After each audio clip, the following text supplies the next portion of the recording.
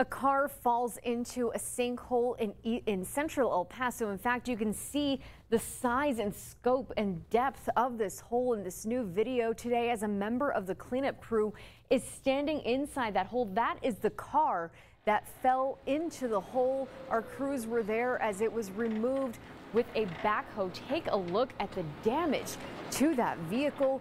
The sedan was sucked into the sinkhole last night. All of that was caught on camera, and you could see it was completely destroyed. ABC 7's Brianna Perez was there as the car was pulled out of the hole. She's been looking into what caused this sinkhole, and she's now speaking with the daughter of the woman who was inside that car. She joins us now live. Brianna. That's right, Stephanie. As you saw, that car is no longer in the sinkhole, but I want to give you a look at how the scene looks just right now. As you can see, crews are still here at this intersection. El Paso Water says that this sinkhole is 15 feet deep. But I do want to show you the moment that we first reported of that car sinking. It is unbelievable just how far deep that car was submerged and just how dangerous this situation could have been for the woman stuck inside. Thankfully, with the help of bystanders and firefighters pulling her out, she was rescued. But questions remain as to what caused that sinkhole.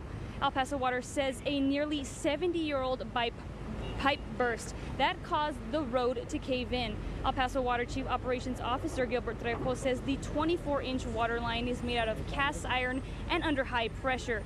It's already been replaced 2 times in the last 10 years. El Paso Water went on to explain that what she should have done in this situation. They tell us it's important to turn around, don't drown, and to avoid falling into holes like this. But in this situation, however, there was no water on the road's surface, and it had not been raining in that area. A witness tells us there was no time for the woman to react and that the road caved in beneath her before she could get to safety. Now, I did speak with the daughter of the woman. She is 72-year-old Martha. Her daughter, Carla Hernandez, tells me that her mom is now safe and is home resting, but she is thankful for those that acted quickly to save her life. I mean, anybody can lose their life in a minute, 30 seconds, and I know, if it wasn't for those people helping, we could have lost my mom yesterday. So once again, I just want to say thank you. I do not know their names. I don't know who they are, but thank you for helping her, and may God bless you all. I'll walk in.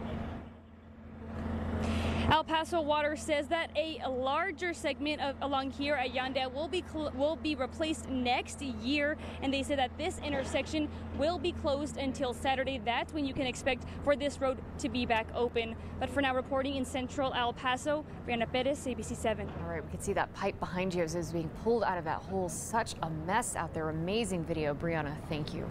And of course, El Paso Water saying turn around, don't drown. That's always an important reminder in these situations. But as the eyewitness account told us last night and again today, this happened in a matter of seconds and there was no water on the road at the time. So still some questions left unanswered.